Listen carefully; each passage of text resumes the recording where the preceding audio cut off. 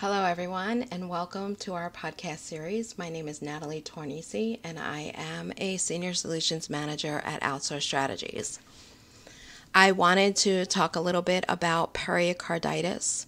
Pericarditis is the inflammation of the pericardium, a thin two-layered sac that surrounds your heart.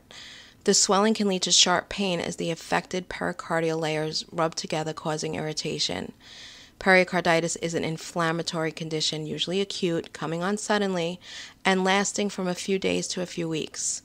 However, when symptoms develop more gradually or persist, it is considered chronic. Both types, acute and chronic pericarditis, can disrupt your heart's normal rhythm or function. Most cases of this condition are mild and usually improve on their own.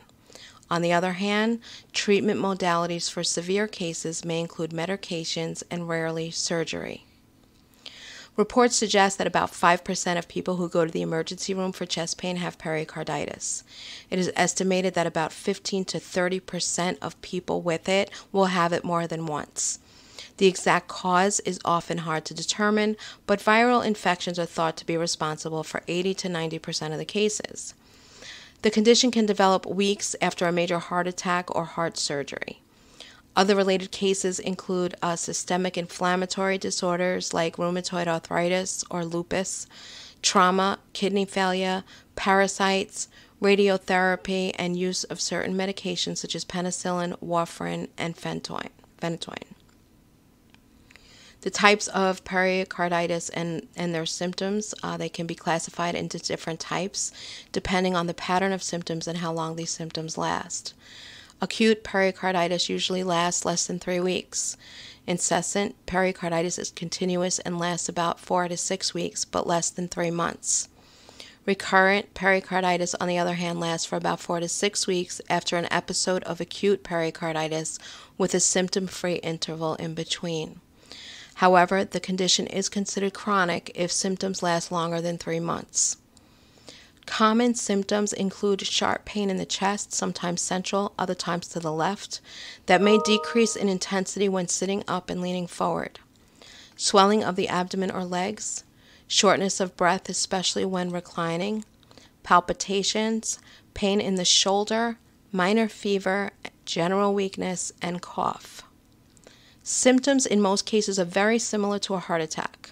It is imperative to seek medical attention if the patient experiences any pain in the chest.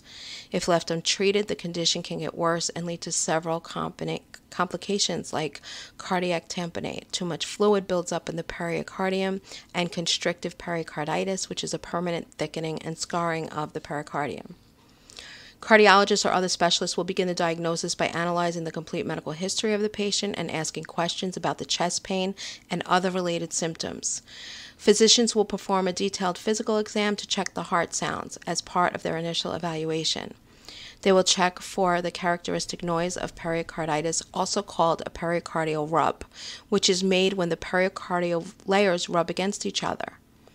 Physicians may also perform tests to determine whether the patient has suffered a heart attack, where the fluid has collected in the pericardial sac, or whether there are signs of inflammation. Blood tests may also be done to determine if a bacterial or other type of infection is present. Other diagnostic imaging tests include an ECG, cardiac magnetic resonance imaging, which is also known as an MRI, and a CT scan or a chest X-ray. Treatment depends on the cause as well as the severity. Mild cases may often get better on their own without treatment.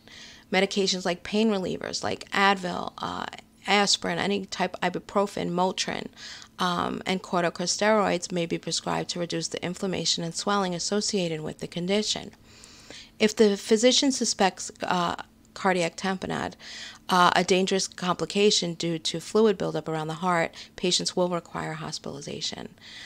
If it is present, physicians may recommend procedures like pericardiocentesis to relieve the fluid buildup. Cardiologists or other specialists providing treatment for pericarditis must carefully document the diagnosis using the right medical codes. I will include a transcript along with this podcast outlining the specific ICD-10 codes associated with this condition. In most cases, mild cases of pericarditis can be effectively managed by consuming over-the-counter meds and taking adequate rest. During the recovery stage, patients need to avoid strenuous physical activity as these can trigger pericarditis symptoms. I hope this helps, but always remember that documentation and a thorough knowledge of payer regulations and guidelines is critical to ensure accurate reimbursement for the services or procedures performed. Thank you.